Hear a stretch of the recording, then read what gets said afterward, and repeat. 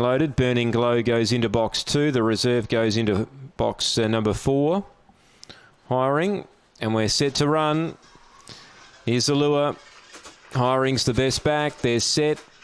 Ready, racing, Hiring away fair, good speed, Miss Graphite. She gets room to move and she powers on by. Second, Crazy Whisper, 3 lengths away. A gap then to Sutton Abbey. Midfield, Hiring, probably can't win from there. Then Burning Glow, and One Friend is last of all. Miss Graphite using plenty of the track, but she's clear by 3. Sutton Abbey running on and is a danger, is coming fast. They draw to the line, yep, the inside. Sutton Abbey runs down Miss Graphite, who wanted the track incredibly wide. Crazy Whisper and Burning Gold in a photo for 3rd and 4th. And Hiring and One Friend the last pair in time 23 even. Sutton Abbey gets up, number 8.